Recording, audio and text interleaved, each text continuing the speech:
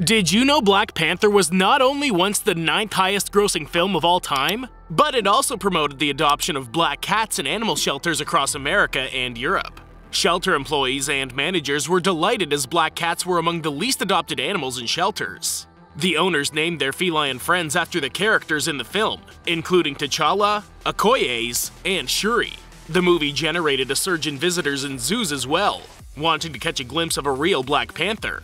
It also raised the awareness of conservation towards the animal, as there are only about 150 left in the world.